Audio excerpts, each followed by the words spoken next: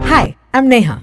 And here's a question I love to ask people. It's also a cool icebreaker and it helps me get the vibe of a person. Are you a nomad where who you are matters, who seeks new worlds, who's private in public? Or a comrade where who you are with matters, who loves a familiar world, who enjoys a room full of people? Or are you just mad where nothing matters, who builds an imaginary world, who could be sitting alone having a conversation with himself? Hell wait, mad is not even on the same planet. I'm a nomad who sometimes masquerades as mad. What about you? Nomad, comrade, or just plain mad?